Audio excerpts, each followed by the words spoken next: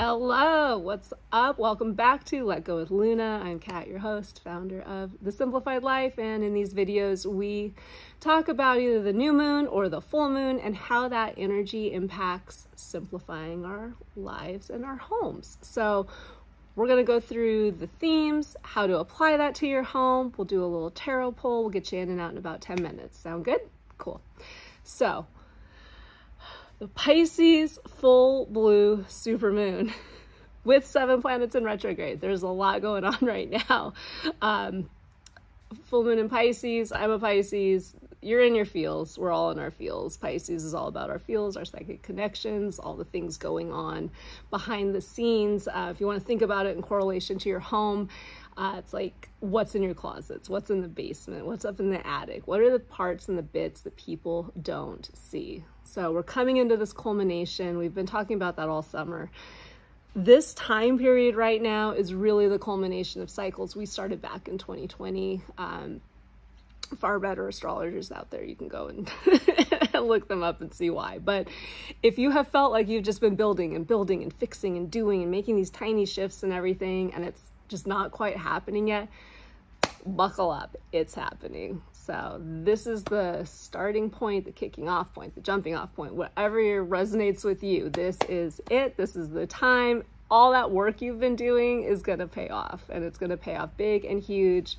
We're closing out August. They're literally harvesting grapes behind me.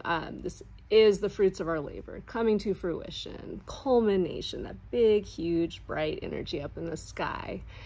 And another big part of that is our psychic gifts, is our metaphysical leaning. So if you've been noticing things, seeing synchronicities, seeing those angel numbers, those multiples of whatever number, if you've been thinking about someone and then they call, or think about an item and it shows up in your Instagram feed and you didn't even say it out loud and it wasn't Siri or Alexa that heard you, like that is part of this time right now.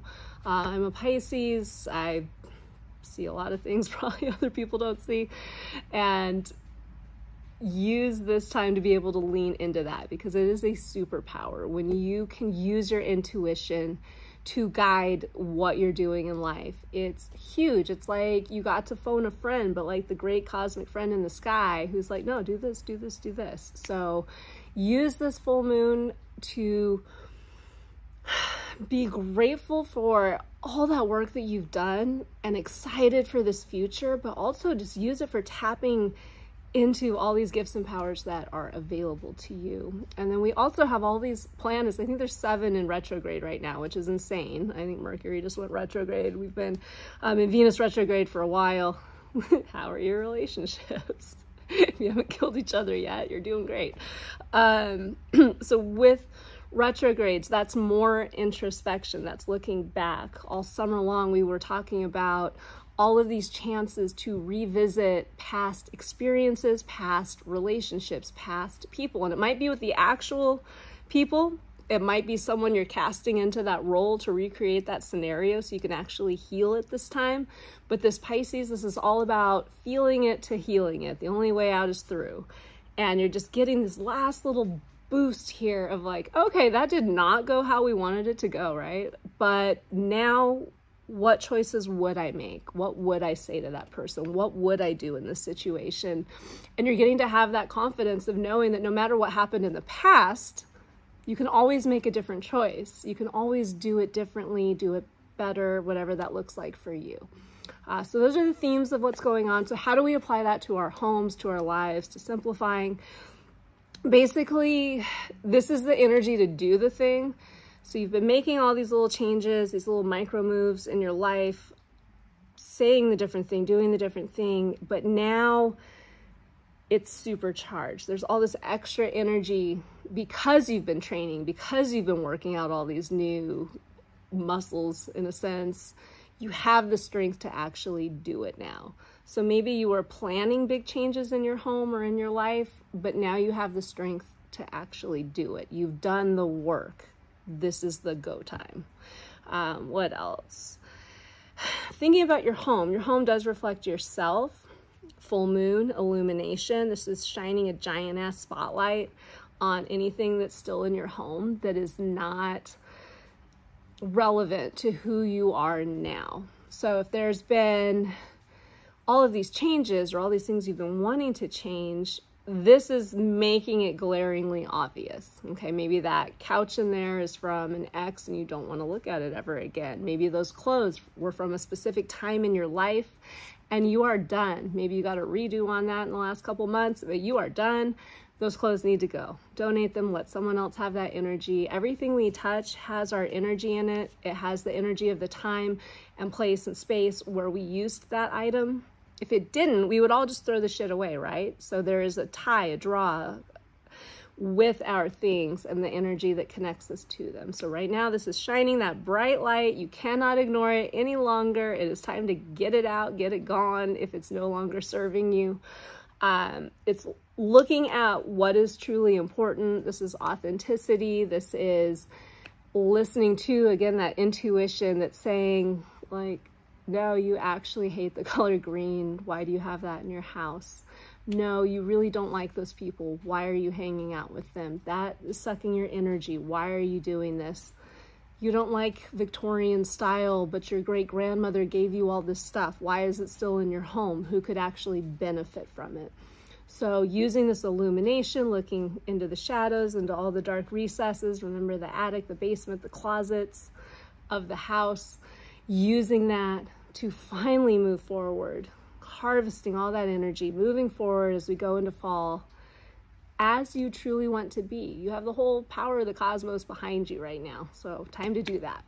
Again, shadows, retrogrades are all about that shadow self. Pisces is about looking at that shadow, looking into the darkness, not being afraid of it. Every bit of everything we've all ever done just is. There's no good or bad to it. It's the meaning we give to it. So maybe you think you really fucked something up, right?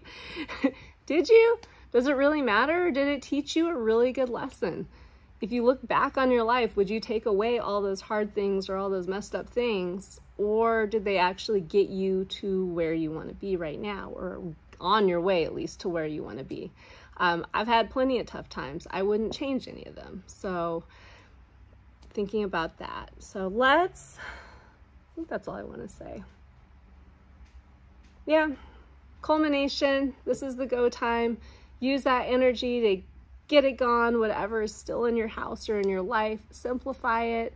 There's so much going on. We don't really have the mental bandwidth to be wasting our precious time and energy on things that don't matter to us. So what do you actually like? What do you actually love? Do it.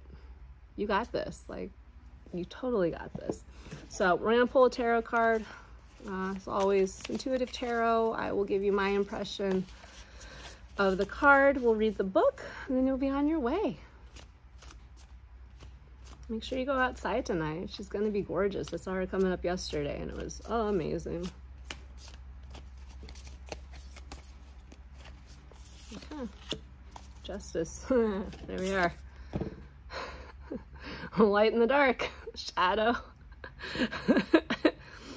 Shadow and the light. So again, culmination, the full moon, it is shining that light on everything that was dark. You can't hide from it anymore. You have to make the choice. This card's called Justice. It's not necessarily punitive. It could be karma. Make your choice. Neither are actually good or bad, but you have to make one. You have to choose.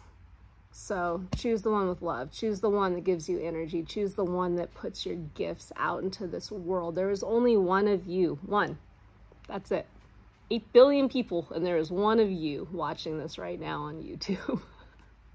Like, how freaking cool is that, right? So you were made perfectly you, with gifts only you have, choices only you can make, and we need you and your gifts right now, okay?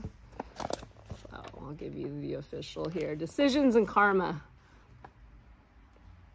With tails intertwined, 2 cats look directly at you, waiting for you to choose between them, which is right and which is wrong.